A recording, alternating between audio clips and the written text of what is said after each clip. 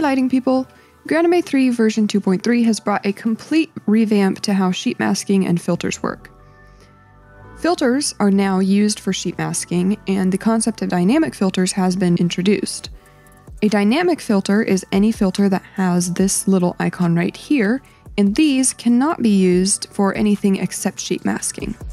So whenever you have a dynamic filter that you would like to use in sheet masking, you can enable the mask toolbar in any sheet view and then assign to a spot. And I already have this one in 2 locations, which is not necessary, so I'm going to delete it from this one. But the bottom line is you can assign your dynamic filters to here. You can also assign non-dynamic filters as well. But dynamic filters can only be assigned here. There are several indications we have of this. If we try to use them, say, in the recipe editor, they'll gray out. And there's different ways that the system will show you. You can't use a dynamic filter in anything except a sheet. The way these work is pretty cool. So the reason why they can only be used in a sheet mode is because the information changes dynamically based on other factors in your show file. So like programmer only is a familiar thing that we've used before, just not in this format. The same with selection only, where it shows you only selected fixtures or only values that are active in the programmer. Parked only is going to show you only fixtures that are parked. Changed is going to show you anything that has been changed in the current queue. Multi-step will show you phaser values, and feature is going to work very much like the dynamic preset pool, where whatever feature you have selected in the title bar is going to be shown. Actually, I'll have to enable this here to show you that, but with this enabled, anything I have selected in the title bar is the only one showing in the sheet, which is definitely pretty cool, especially when used in conjunction with the dynamic preset pool. Now I'm going to go ahead and show you how the filter editor actually looks in this version of MA3. We have one of the new types of static filters that I've made here, and we're going to edit that one and try some different things. And then this one here is a dimmer only filter, which functions basically like our old filters did, where we have attributes and I have only dimmer selected. So anytime you create a new filter, it always gives you first this attributes thing, and you have to delete it if you don't want to include it in the filter at all. But we're going to start with this one right here, and I'm going to show you how this actually works. So in this one, I did not delete the attributes line. However, I did turn off apply to attributes, which basically means that this line isn't doing anything at all. Because if you set the apply to attributes column for any filter item to no, it's not going to apply to attributes. You can also change apply to fixtures to no if you don't want it to apply to fixtures.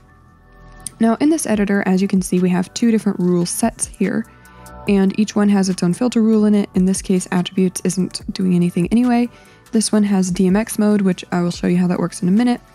But the reason why we have different rule sets is because this now gives us the ability to use either and or logic for our rules. So if we add a new filter rule in the same rule object, I could just add a second attributes one. It is going to give you this, which is an and symbol. It's like a Venn diagram. It's showing only the middle part is highlighted. So it has to be both included in this item and in this item in order to get through the filter. Anything in here, this one shows a Venn diagram with all parts shaded. Anything with either this or this will be allowed through the filter. It doesn't have to include everything, only one rule set or the other rule set. So that's an important thing to understand when it comes to the logic for filters. This DMX mode setting here is going to give us the ability to choose one DMX mode out of our show. So of all the DMX modes for all of the fixture types patched in the show, we can select one, and only fixtures using that DMX mode will be included in the filter. This is pretty cool because you can select your one DMX mode, and basically this is only going to let you use fixtures in that DMX mode, which also means only fixtures of that type. So this could be very useful for making sure that you're only using your quantum profiles, for instance. Now I'm going to go ahead and delete this rule because I don't need it. I'm going to actually delete this entire rule set, and you can't actually change this. Once you've added a new filter rule, you cannot change it. You can only delete it if you don't want it anymore and add a new one. I'm going to show you some of the other options that we have now. Fixture, layer, and class lets you select a layer and a class, or one or the other, whichever, and it will filter just to those layer and class. I don't have any layers or classes in use in this particular show file right now, but that is a neat feature. And then you also have the option for ID type, so you can choose fixture, channel, universal, etc. And you have from to, so you can choose the ID type, and then say you just want to be able to select fixture 100 through 199. You can put that in, and that will limit to only those fixture IDs. Another option is name, and this lets you put in a text for the name filter. This is very much like when you're searching in, say, the recipe editor for a specific group, and you put in a filter to filter down the results, but this is just filtering fixtures that contain that word in the name of the fixture. Another option is patch, which lets you select the patch from and to values which will be included.